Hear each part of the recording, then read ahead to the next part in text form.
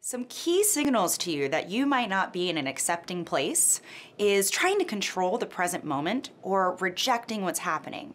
There are some phrases that one's mind might go to, like, this isn't really happening, this isn't my life, that I can do more to control this moment.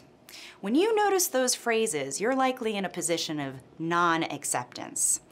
And we might think that radical acceptance is giving up, resignation, defining ourselves by our limitations.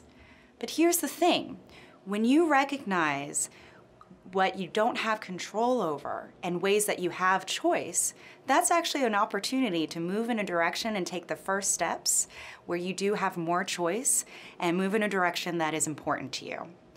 For tips and ways to practice radical acceptance, stay tuned for my next video and also visit psychbytes.com to read my article on radical acceptance.